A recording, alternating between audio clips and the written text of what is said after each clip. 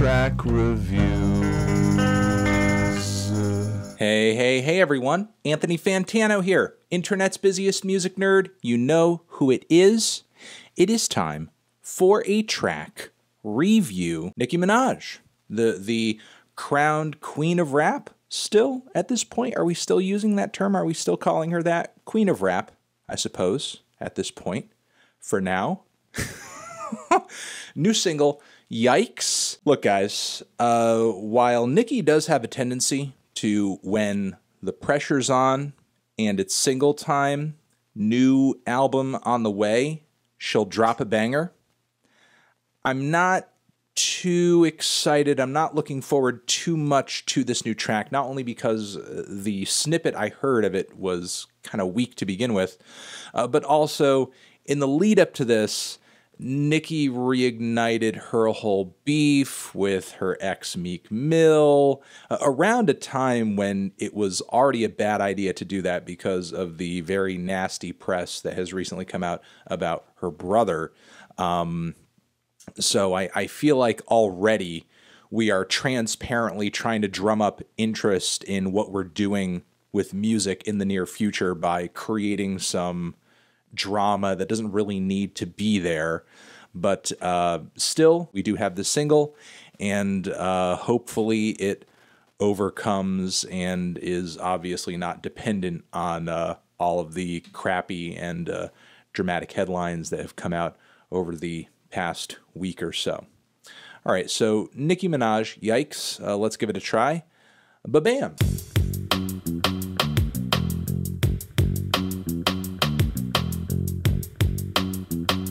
That's okay. It's all right. I mean, eerie trap beat, sort of an ASAP Ferg-ish type of atmosphere to it at some points, especially with the ad-lib hanging in the background.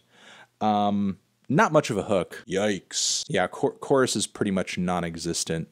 Not a lot of contrast across the track. Very repetitive, very mundane, very understated, which is a direction I don't mind if every goddamn thing you say on the track is fire. But the bars on this cut weren't that hot. I mean, the clown line was pretty funny. The two F's on my shoe line was pretty funny. So there were a few bars here and there.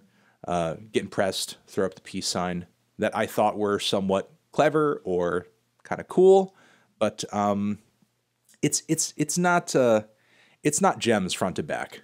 It's really not. It's pretty, again, boring from a songwriting standpoint. Instrumental's just okay. Lyrically, she didn't do all that much with it, and I don't know if this is a subconscious thing or a bit of a borrow here. It's not the case for the entirety of the track, but the flow Nicki starts off with sounds pretty derivative of the... This is just funny.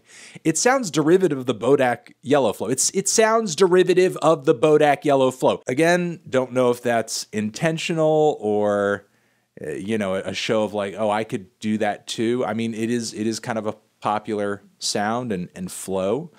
Maybe she just kind of did it. Though Nicki is a pretty skilled rapper. I can't imagine that she would just like happen upon something that sounded so similar accidentally. Again, it's not like, you know, one-to-one or like a mirror or anything like that in terms of similarity, but it's very close. You know, it's a very similar delivery. Outside of that, I don't really have too much to say about this track. A few lines that stood out: forgettable hook, okay instrumental, bit of a Bodak Yellow thing. It's just all right.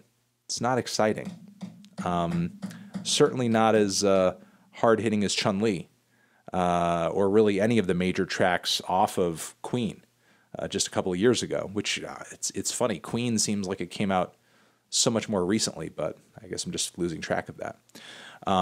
So, yeah, it's just okay. It's all right. I guess let me know down in the comments what you guys thought of this one. Did you love it? Did you hate it? Why? What do you think I should review next? And I will see you in the next video. Anthony Fantano, Nicki Minaj, Yikes, forever.